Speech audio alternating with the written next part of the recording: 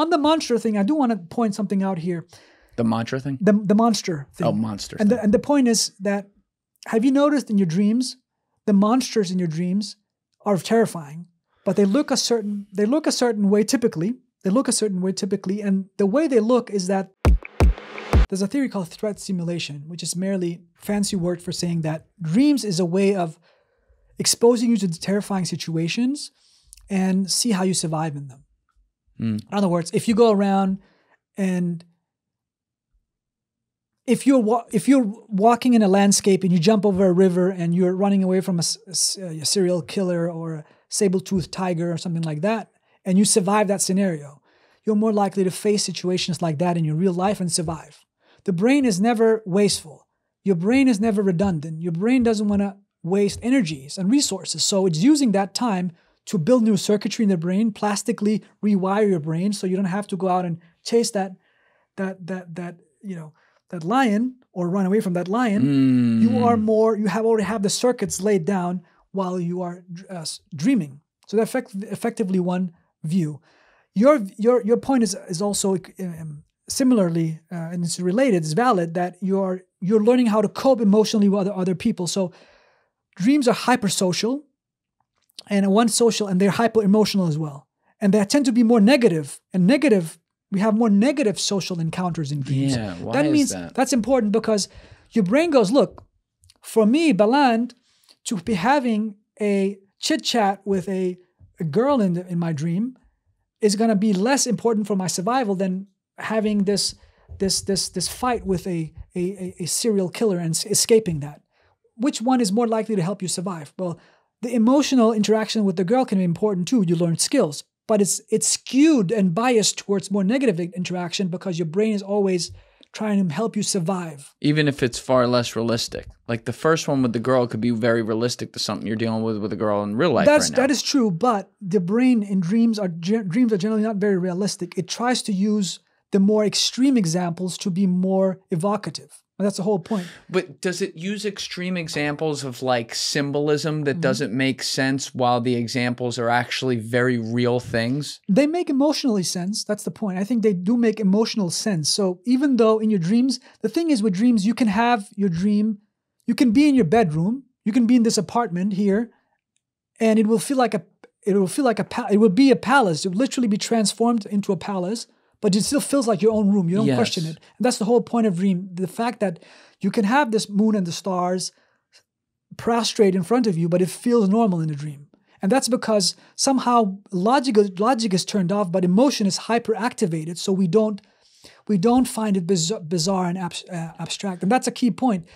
Emotionally, you cope with the experience and you learn from it. And so that's why we can even though it's bizarre and strange, the whole serial killer attacking you and you're trying to run away. And by the way, the serial killer has 3 heads. But still, it can teach you something about emotional coping in a similar emotionally evocative scenario. On the monster thing, I do want to point something out here. The mantra thing? The monster thing. Oh, monster thing. And the point is that, have you noticed in your dreams, the monsters in your dreams are terrifying, but they look a certain way typically. They look a certain way typically, and the way they look is that the monster has to be terrifying, but not that terrifying that they can't be remembered. There has to be some level of terror, but if it instead of 3 heads has like 100 heads, it wouldn't work. I'm not going to say that's never happened. I'll say this, and now fucking tonight I'll dream about a monster. But I don't really have the monster come into my dreams ever. Yep. So the only type of dream that involves like me running for my life from death usually involves like a vehicle or something like that. Like a car is driving at me or the plane's going down. I'm like, well, fuck.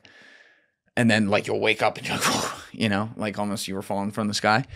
But a lot of things that are like the monster are the threat of something happening. Yeah. Like, do you ever sit with people and like break down their dreams?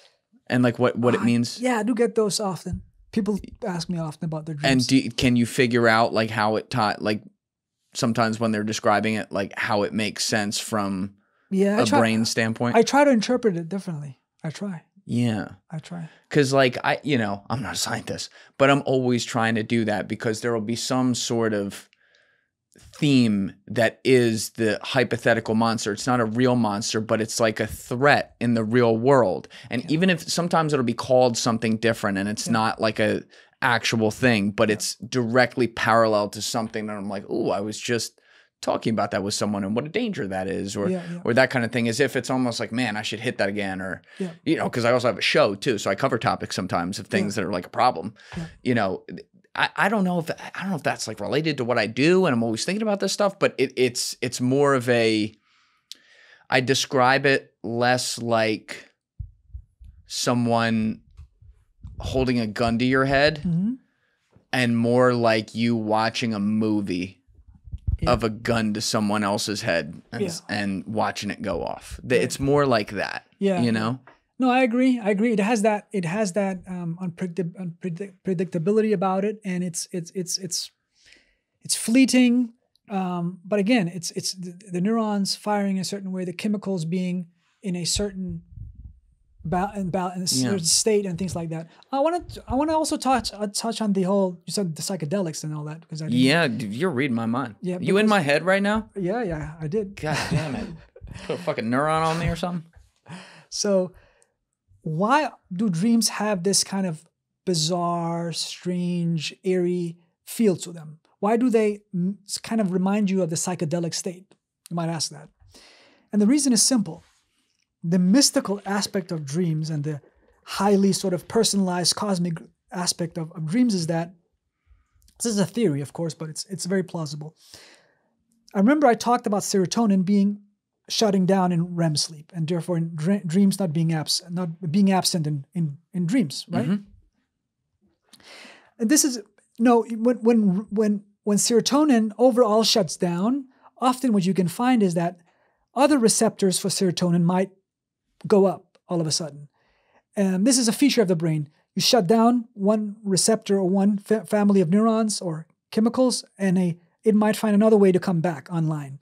So there's a receptor called the serotonin 2A receptor, okay?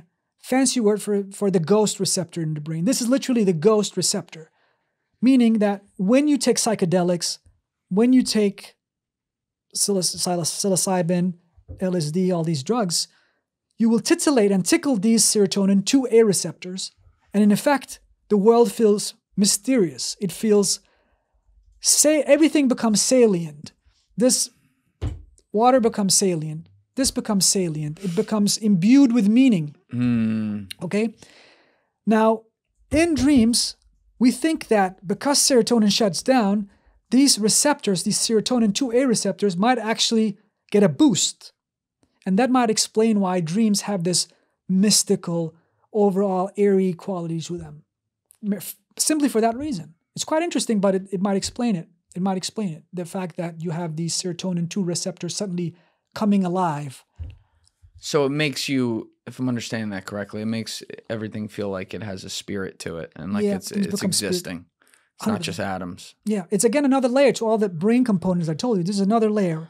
Besides things being bizarre, strange, and flying, things flying all over the place, there's also a mystical and almost spiritual layer to it, and that's the serotonin 2A receptor that you can also artificially take by using drugs. Thank you guys for checking out this clip. If you haven't already subscribed, please subscribe and hit the like button on this video. It is a huge, huge help. And if you'd like to check out this clip's full podcast episode, that link is in the description below or right here. And finally, you can follow me on Instagram and X by using the links in my description below.